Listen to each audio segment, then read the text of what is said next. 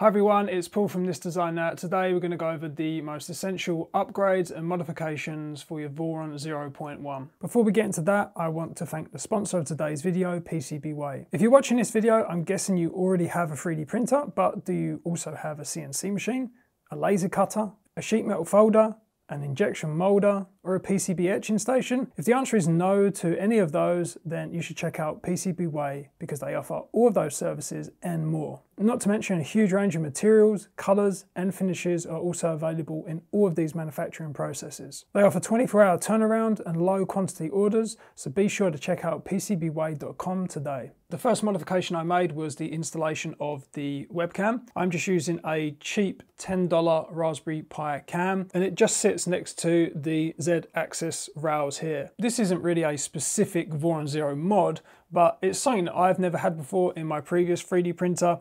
And it's just really nice to be able to, go downstairs. You don't have to run upstairs to check your print. You can just log on to, I'm using MainSal, and they've got a little webcam on the dashboard and you can view your print. So it's really, really helpful. The other thing that you'll probably soon realize if you are using the webcam is that you need a little bit more light in this enclosure. If you're like me and you've got the printer in a spare room and on a shelf like what I have, the light isn't so good.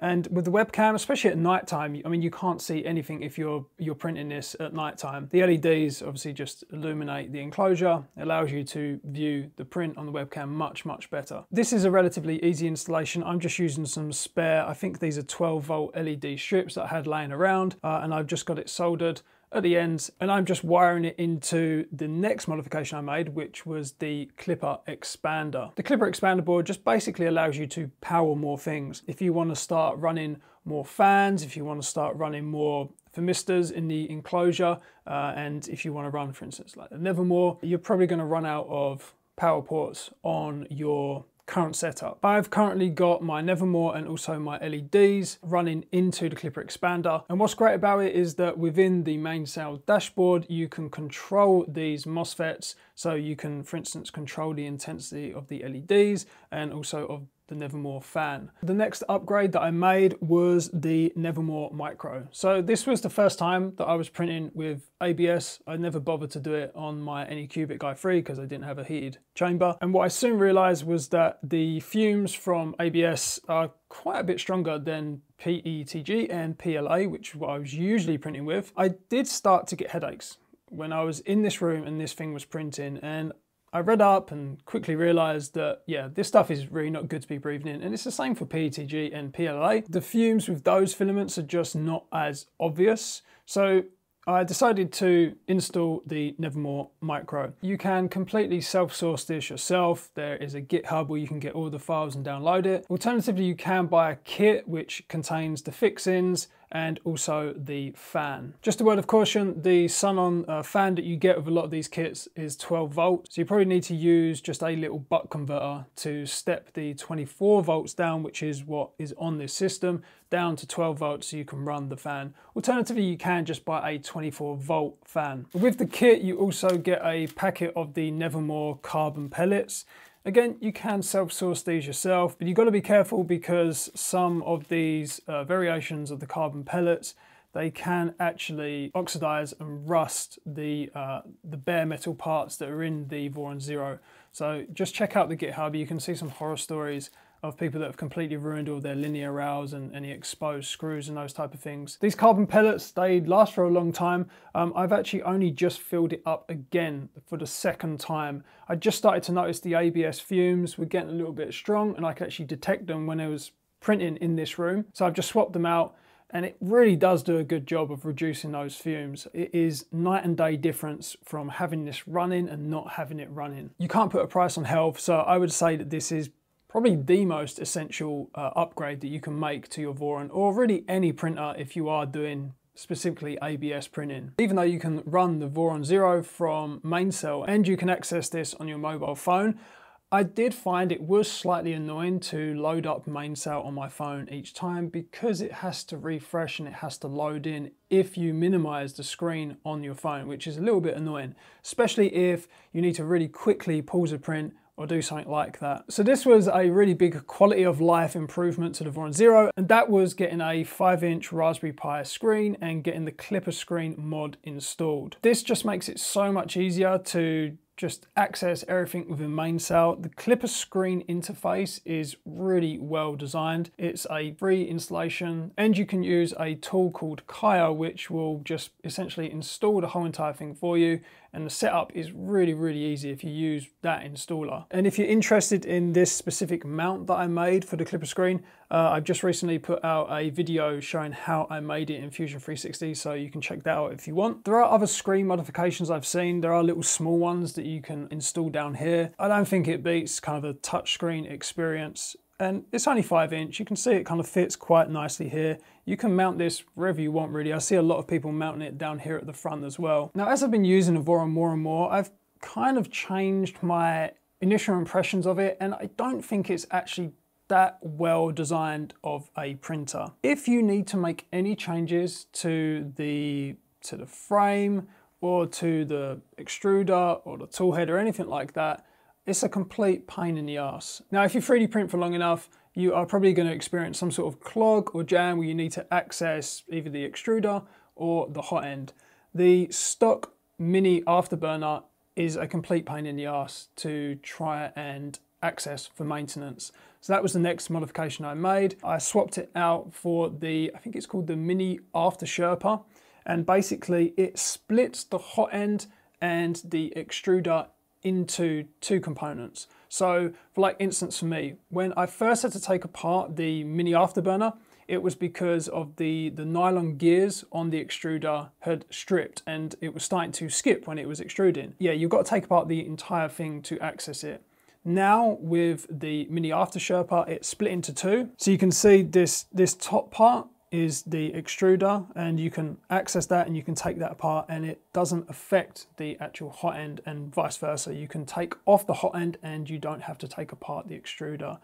This is just going to make maintenance much quicker and easier. This is quite an easy modification to make. There are full instructions on how to get this set up and running on the GitHub. And the last modification that I made to the Voron was the Kirigami Bed. So this is an all-metal bed. I'm sure many of you Voron Zero users have experienced this, where you level your bed, a few prints later, it's not printing as good as what it was. And this is just because, honestly, I think these plastic ABS parts for the bed, I think they're just sagging a little bit over time. You're getting some creep in there. And this was really an annoying thing because I had to constantly tweak that initial first layer. And this was a little bit of a painful installation, having to take this all apart. Again, with the way that this Voron Zero is designed, they really didn't think about maintenance and doing upgrades to it. Luckily, you don't have to take apart the entire printer frame to get this out. You can just remove the Z lead screw, and you can just remove the rails as well. You can take it off. You don't have to touch the rest of the frame. It took me a good few hours to get this installed. If you follow some of the tutorials online, it makes it look like even more of a task than what it already is, because they install the lights that come with this Kirigami Bed. I could not be bothered with that. I don't care about flashing lights and all those type of things. So I opted to ignore that, and that really does speed up the process because you don't need to rewire the heater bed and all of that. So far, I think it has improved things. It's a little bit hard to say. I do feel that that initial layer, once I get the bed level, it does stay like that for quite a while longer, but I did still have to tweak the Z offset quite a few times, and yeah, I'm not sure why. What I think it could be is that these bed adjust nuts down here, they could be coming loose slightly. There's no thread lock on them. There's no like nylon lock within the nut itself. So it's just relying on the force of the spring to push against it and to keep it in position. But I feel like, you know, if you're printing for hours and hours and hours, those vibrations, maybe it's just unloosening that nut a little bit, and that is maybe offsetting this bed to becoming unlevel again. I'm gonna put some light thread lock on these bed adjust nuts and see if that does improve things. It's definitely a much more rigid bed for the Voron, and if you take a look at the new LDO kits that are coming out, they all come with the Kirigami Bed as a standard feature. Once you take apart the stock bed, you just realize how many nuts and unnecessary parts there are that goes into that stock bed. And also another thing that I discovered when I was taking it apart and installing the Kirigami Bed was how loose all of the nuts were. I would highly recommend making sure that you put thread lock on everything on this printer. Any bolt should have thread lock on it. So when I installed this again, I made sure that just everything had a lot of thread lock on it. Do not want it coming loose from those Z rails again. So all of these upgrades have definitely improved the print quality and just the experience of using the printer. I will say though that the best modification I have made to this printer in terms of actually improving print quality is starting to use this stuff. I have had a lot of issues of getting the first layer to adhere to this bed.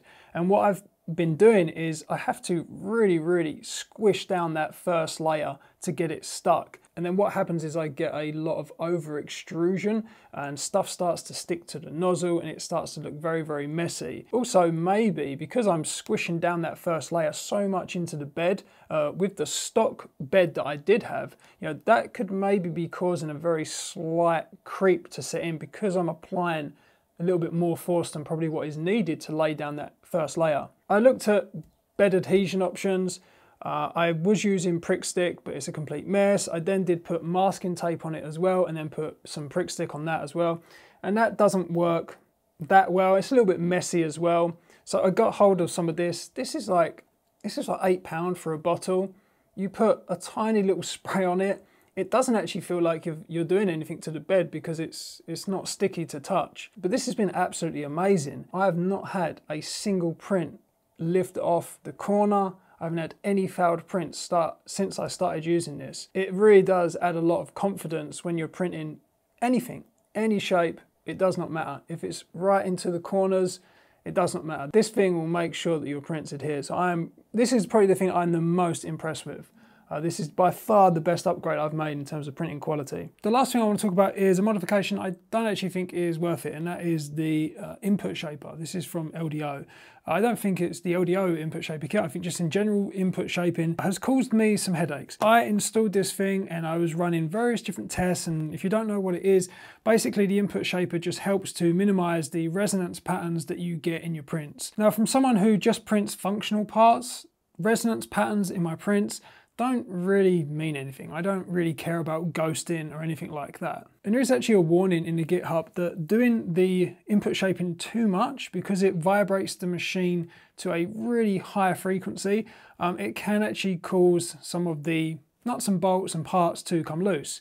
Well, I was doing lots of tests and experiments to see if it was actually doing anything because I couldn't really get that clear results to show that it was actually working. I ended up causing one of the idler pulleys to come loose, and for weeks I was getting really bad printing results. It was basically losing its position a lot while it was printing, and yeah, I just could not print with the thing. It turns out that the grub screw, which did actually have thread lock on it, did come loose, and I'm guessing it was probably from me just doing so many input shaping experiments. I think if you print, you know, models and things that need to be visually perfect, then yeah, give it a go. And I do think that the LDO input shaper kit is good for that regard because it is easy to install. You can install it at the front of your hot end.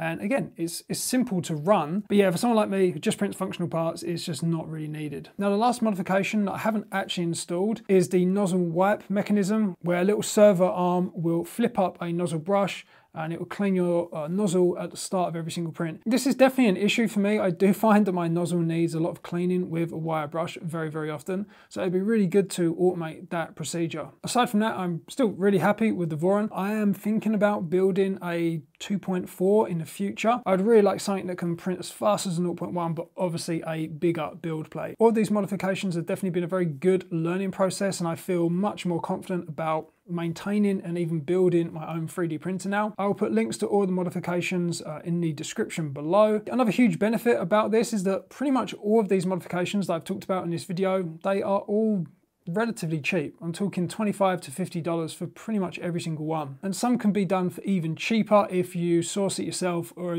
print the parts yourself. If you've got any modifications on your Voron 0.1 that I haven't listed here, but you find really, really helpful, please put them in the comments below. I'd love to know what other people are running on their 0.1. That is it for today. Remember to like and subscribe, and I'll catch you all later.